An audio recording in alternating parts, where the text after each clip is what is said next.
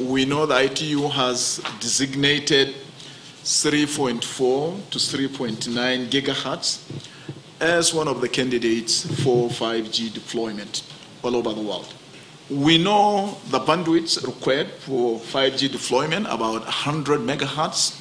We have limited bandwidths because this particular spectrum, like I said, has those excellent properties of, giving us coverage as well as capacity.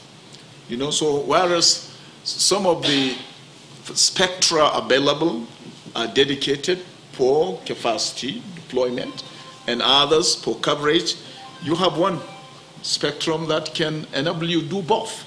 So it's a miracle, isn't it, that somebody found this out.